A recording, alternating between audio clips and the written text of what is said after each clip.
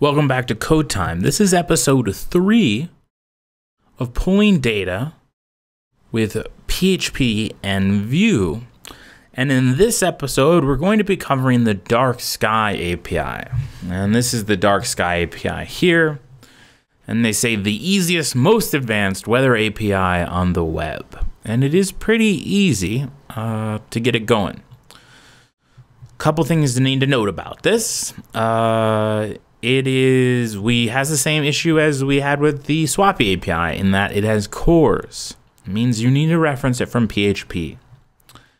Another thing to think about here is this has a limit to the number of requests that you can make. So if you scroll down to here where it says pricing, it's free up to 1,000 calls per day.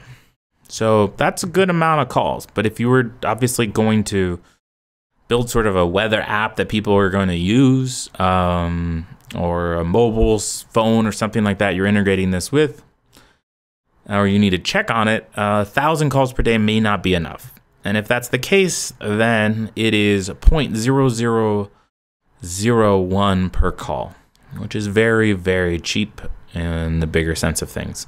Obviously, if you need a larger amount, you can contact them and set it up. This is all set up to go and integrate, so it'll scale as if you need it, and of course you'll pay for it as you need it to scale. You need to create an account in order to do this. I have already created an account, but it's simply, you essentially just put in your email address and password. For example, if I was signing up, email address, password, confirm your password, and you register. If I was to log in right now, I'll put in using one of my email addresses here. I will log in. And we'll say, there is my DarkSky API, and I have an API key. And I can see that my plan is a trial plan, and I have 1,000 free calls per day, essentially to evaluate, they say. It gives me a sample API call in which to call. And so here is the API call, and you can see if I request that, I can see that in the URL there, and it brings me back my data. Pretty awesome. If I typed in this longitude and latitude, which is right here, note the URL, api.darksky.net forecast, the API key, and then the longitude and latitude. This is the longitude and latitude of the current location that they specified. I'm going to go for Pasadena, so I'll do longitude, or maybe we could just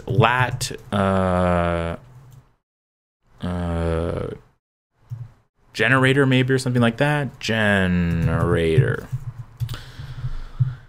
Yeah, lat long, convert to address. Okay, so then we can put an address in here. I'm going to do Pasadena, California.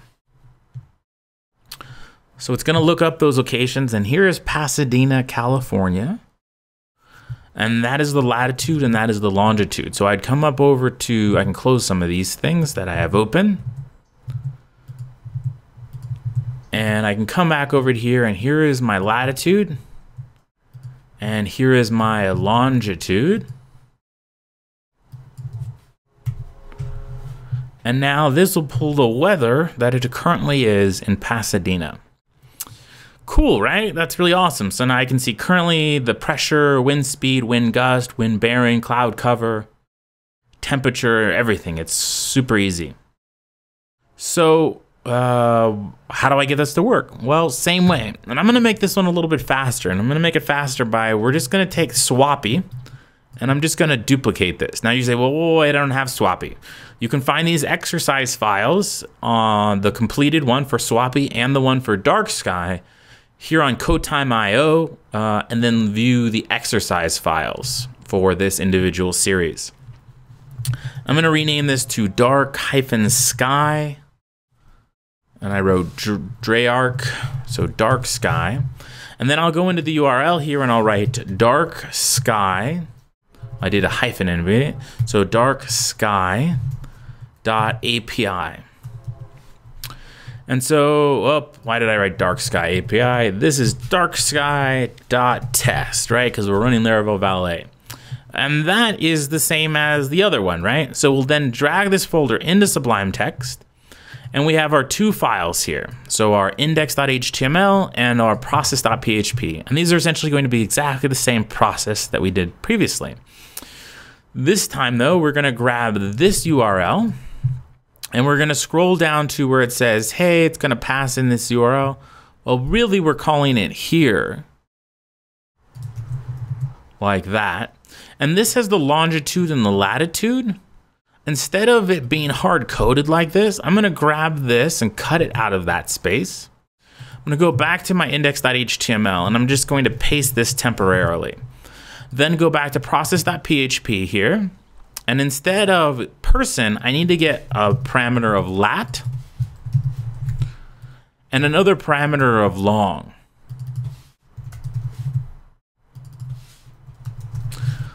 And there we go. Or you could do LNG, which is very common for longitude.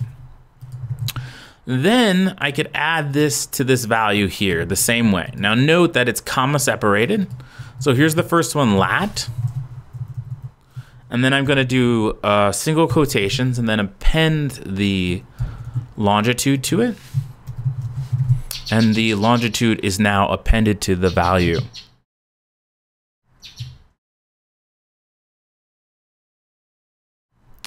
Then I can come over to my index.html page, and I can paste these values into a model of lat and a long value or longitude value, and then I can set these values there.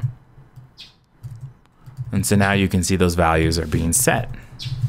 I then can set these up as an input field the way I've set up the other one. So vmodel lat and vmodel longitude here. So now I have the two, lat and longitude are now set up values. Then where we said person height and name, I don't have that stuff, so I can remove that. Down here, we're gonna call process, and we're not gonna call person, we're gonna call lat, and it's going to take the app.lat, and then we're going to append a string to it, and the ampersand to append another query. This one going to be long, and here we can say equals plus sign and then the longitude. All right, let's break that down. This is going to be app.longitude. So lat equals plus app longitude and then a string and then app.longitude. So lat and longitude are now appended. This is going to take the data and it's going to bring it back to, I'm just going to call this weather data. And then I can do weather data here, and this is going to equal an object. So we're all set. Looks like it. I then want to take weather data and maybe just show this on the screen. Okay. Let's see if we messed anything up. So there's our longitude and latitude. We'll say get data, and it says, uh-oh, a non-numeric value entered. On line 7, warning, file get contents, failed to open stream, no such file or directory at that location. So if we go back to this, it says, here's that, here's this, and that, and here's our longitude, and here's our thing. So we messed something up in this URL here. I want to just see what that URL is. So I'm going to copy this code like this, and I'm going to set the URL. So $URL is equal to, and that's our URL. If I want to just see what that is, I can say echo that URL by saying echo URL. And then I'm going to comment out these. So it's actually not going to actually go and request anything. So now if I say get the data and it says non-numeric value encountered, same thing on line 7. So it looks like, oh, you see the plus?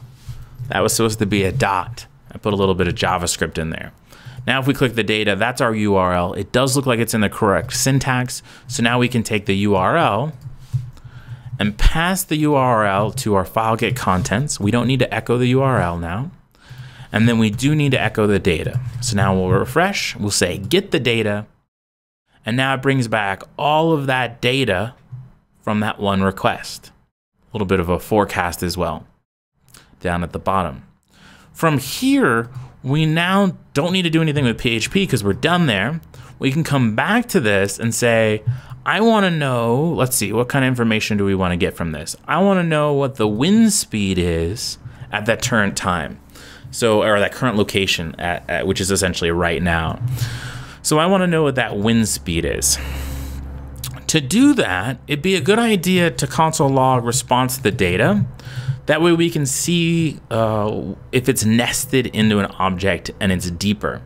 So we'll say get the data, and it brings back the longitude and latitude, and then here we have alerts, currently, daily, flags, hourly, latitude, longitude, minutely, and offset. I'm gonna go with currently, and it brings back an object, and then it says what are the current things going on. So what did I say we were gonna get? Wind or something like that? Wind speed, yeah? So that's our wind speed. So that is inside currently. So then I would come up here and say, weather data needs to be wrapped in a conditional. So we could say something like just a blank div.